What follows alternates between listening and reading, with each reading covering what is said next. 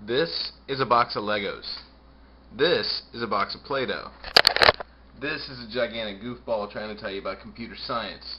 I apologize for the quality of this video. I think very highly of John, and he deserves better. But honestly, to do it right, I'd have had to write a script and get props in order, and basically I had to get this out the door, which is kind of the whole point.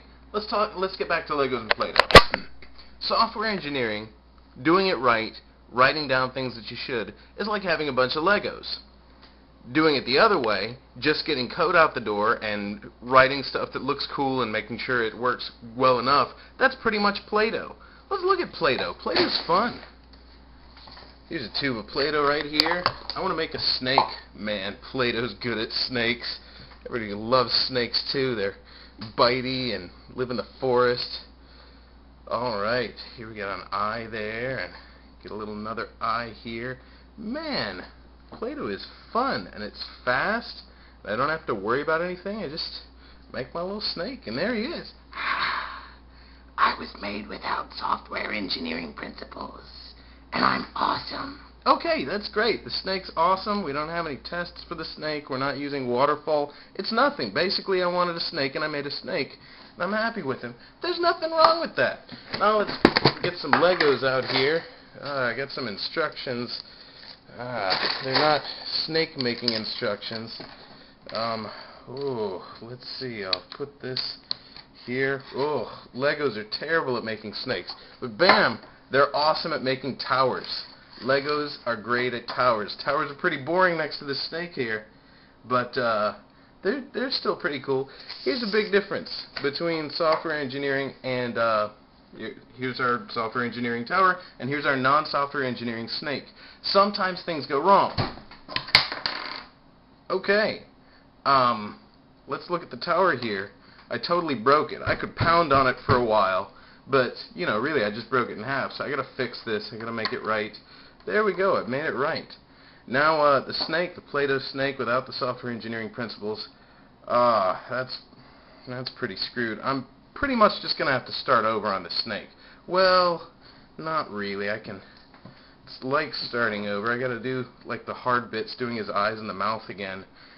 That's kind of what it's like. We'll go back to me. I don't look as nice as the snake or the tower. That's pretty much what it's like. If you do things according to the principles, it's a little more solid, but it takes longer, and you got to use these instructions here sometimes. You got to make a plan, and you got to follow the plan. But the pieces themselves, since they're compartmentalized and they're well tested, goodness gracious, these things are made under incredible pressure, and each piece is well tested before it gets out the door.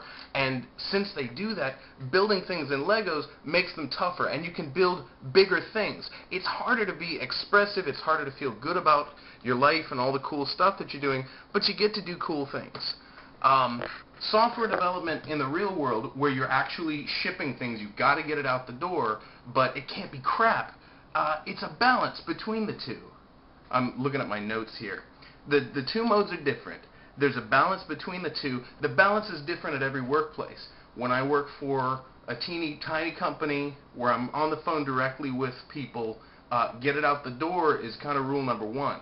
As you get to a bigger company where they have a reputation to protect and brand is important, get it out the door is still important because they want to make money, but if it's not quality, they're not going to let it out the door. They're going to cancel your project and maybe can you. So it's different at every workplace, and when you get your own project and you get to decide what to do with it, it kind of comes with experience, which way to do it. I'm going to try to back off here so you're not just staring at a gigantic head. Let's see. It comes with experience, learning how much of the principles to apply. We'll get into a little more of that in just a second. When you have the balance, when you feel like, 70% test coverage is really all I need, and doing code review for these sections of the code, that's what's really important, but doing code review for the whole thing may be a little overkill. You will have to fight for your balance. Like, when you decide how much is right for you, you're going to have to fight. And I've been in jobs where I had to fight to say, look, we can't add more tests right now. We have to get it out because if the customer doesn't see it, they're going to walk. And I've also had to fight for, you have to write some tests. This fight happens a lot more often in my career, and I'm still kind of young. But you will have to fight more often for, please, let's get some tests. I don't want to ship crap. So let's talk about shipping crap, because that's everybody's favorite topic. Let's go back to no software engineering here for just a second, which is a perfectly viable way to make software for some occasions. So let's say I want to get down here, but you didn't really have time for that. You wanted to get the smiley face out the door. Now you've got a problem where there's a bug over here, and if I fix this bug over here, it moves that piece over there, and it causes 3 more bugs. This gets you into death march, where by fixing one bug, you create 3 more, and it's so complicated that you can't tell where they're coming from. When you get into the death march, what you will want to do is look at your spaghetti gorp, and you'll want to say, oh, now that I see the whole picture, let's just replace it and start over. Don't do that. Don't ever throw away a working piece of software and try to start over. Do you remember Netscape? No. Nobody remembers Netscape. I don't remember Netscape. You know why? Because they threw it away and they started over. I love Firefox. If you're into the history of computer science, and it's, I guess, recent history for me, I don't know how old you guys are, but I love Firefox, but the people who worked at Netscape don't necessarily love it because they didn't make any money off of it. They don't have jobs, and it stinks not to have a job. See, quality control. I need to retake this, but I won't because I got to ship it. It's a balance. You don't want a death march. You don't want so little testing and so little planning that fixing one bug creates 5 more, and you're either shipping crap or pushing the date out. You also don't want to overanalyze everything. What is the book? 55 Facts and Fallacies of Software Development. Great book. It says that code review, sitting down with the developer, 2 more people, and 1 person to run the meeting, to go through each line of code to make sure there are no bugs, that'll get rid of 90% of the bugs in a piece of code. 9 out of 10 bugs that are there to begin with, you can get out with a code review. That's fantastic. But holy cow, you got like 5 people in a room for how many hours looking through your code? That's expensive.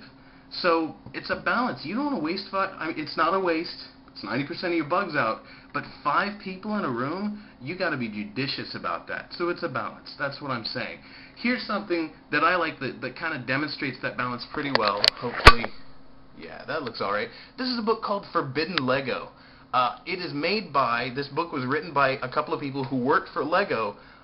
It's about a set of models that they could not put out as the Lego company because it requires that you do things that are not allowed with Legos. You have to saw through pieces or glue pieces together for structural integrity or rubber band pieces together. This is what good software looks like. It's made with tested pieces. It's a clear set of instructions. They're breaking the rules in a couple of places, but they're very explicit about it. They've written it down. They've written down the risks. They know what problems can come in the future, and they're planning around it. Managers love that kind of thing. When you tell them up front, here's how long I think it will take me, here are the risks, here's where I'm kind of bending the rules, where our test coverage is going to drop a little bit because this is a it's a stochastic environment. It's going to be very difficult to test, and we don't have the kind of resources that will generate this kind of risk. If you can be upfront with managers about that, they love it because then they can put it in their little spreadsheets and talk with other managers about it. This comes with experience. Once you know how to write tests, once you've written a bunch of tests, once you have realized that you have 90% test coverage, but your tests are not really worthwhile because you're not checking the boundaries of whatever input variable you're dealing with, once these things have kind of set in, you'll be a lot better at identifying what areas are risky, what areas are going to take you a long time, and what areas need a lot more planning. So that's my ridiculously silly video regarding software engineering. And, whoa, that's my second chin. Congratulations, you found it. That's my silly video about software development and Play-Doh and Legos. And I hope you guys enjoy John's class. He is a fantastic fellow. and I respect him a great deal. So, thanks a lot. Bye.